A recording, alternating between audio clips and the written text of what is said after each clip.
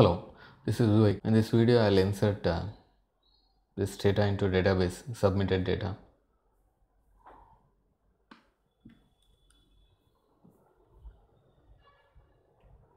First of all, I'll test this data by printing a post a super global.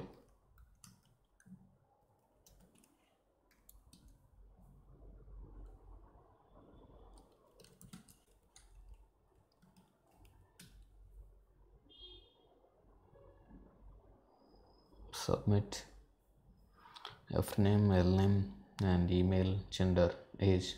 Okay, you're getting all this data. I'll assign this data to variables. F name $_post, F name, L name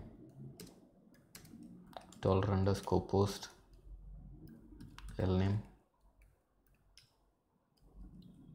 email $_post, email, gender $_post, gender,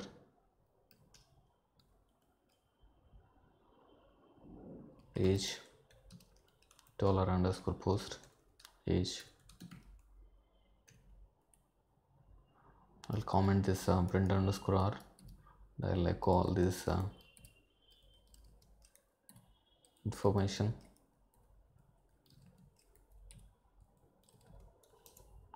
Without submitting the form, I'll reload.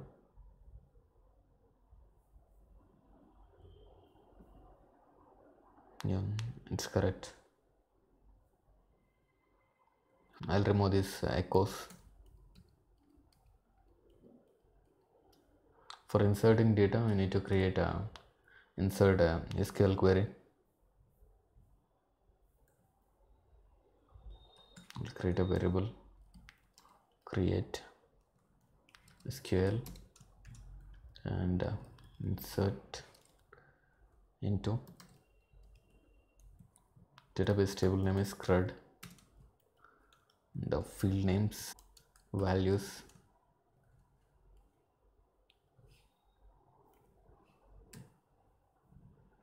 field names are first name, last name, email, gender, age, and the variables are F name. This values should be in quotation marks, single quote marks, because I am using double quotes outside. F name, L name, email, gender,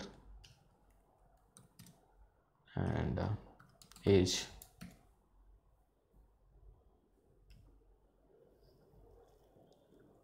To insert this data, I need to execute this query using MySQL _ query.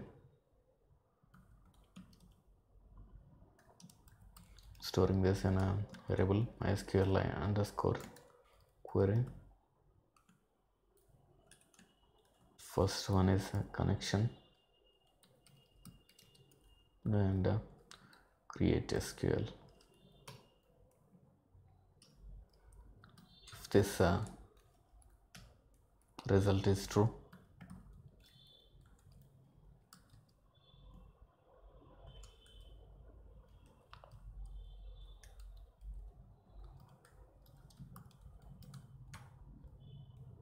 edit data, else echo fail to insert data, semicolon. I'll reload this file. You should see